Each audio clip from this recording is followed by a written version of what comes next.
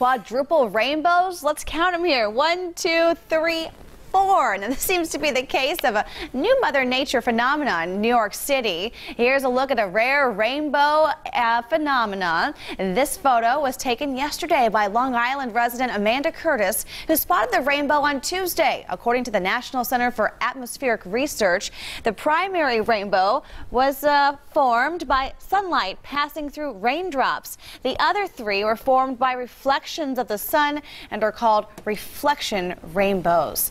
No matter what the science, a beautiful, beautiful sight. 1, 2, 3, 4. I'm sure no matter what, it lifted a lot of spirits in the New York area. Right. We could use that here. Right. And to get